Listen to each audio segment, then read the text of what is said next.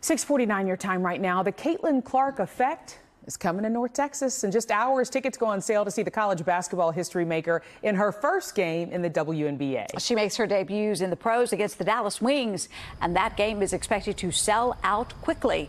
NBC5's Alanna Quillen is live this morning at College Park in Arlington, where the game tips off in a few weeks. Alanna, good morning. Good morning. Yeah, College Park is home to the Dallas Wings, which is set to take on the Indiana Fever on May 3rd. The tickets go on sale to the public at 10 o'clock this morning. And, you know, let me just say the reserve list for those tickets is already growing very long, so that gives us a little bit of an idea of what to expect. Now, the college phenom was the #1 draft pick for the WNBA this week as she signed on with Indiana.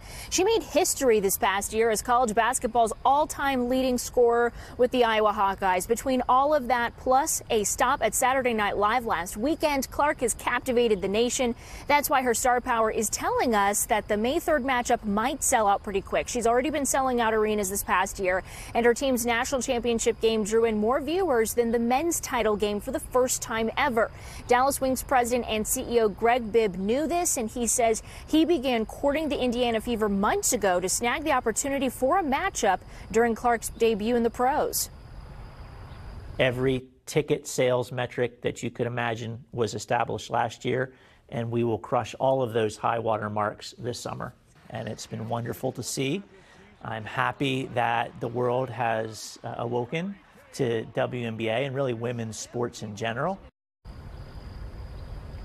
Now here's a look at Caitlin's new threads, debuted for the first time yesterday by the Indiana Fever. She also gets to keep her familiar number 22 that she played in college. Now the upcoming game is the one and only preseason game for the Dallas Wings. Caitlin Clark and the Fever return to Arlington 2 more times during the regular season, once in July just before the Olympic break, and then again in September. Now as for this May 3rd game, the season ticket holders got first dibs on these tickets for that game. And then again, it opens up to the public at 10 a.m. this morning, so good luck. Reporting live in Arlington, Alanna Quillen, NBC5.